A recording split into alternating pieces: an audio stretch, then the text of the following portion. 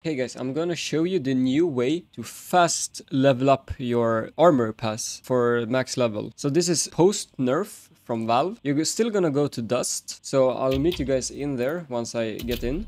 Hey guys, so once you get in, what you wanna do is push lower, just like this. As you can see, all our teams, both terrorists and CTs, are pushing lower. And you're gonna fight here.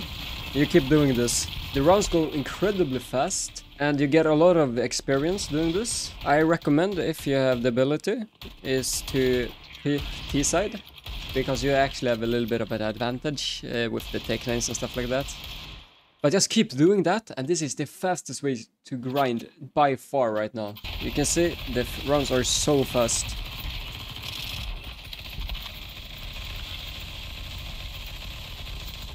Even to manage to pick up an MVP, that might give me a little bit extra experience, you know? One thing to keep in mind is you don't want to get too many kills. You should stop at 12. And there's absolutely no util allowed. And you should always use SMG. So those are the only things to look out for. And then you're set. You just keep grinding until the game finishes. And you will have your top 40 stars in no time. So that took just a little bit over 10 minutes. And you can see I've already progressed 1 star.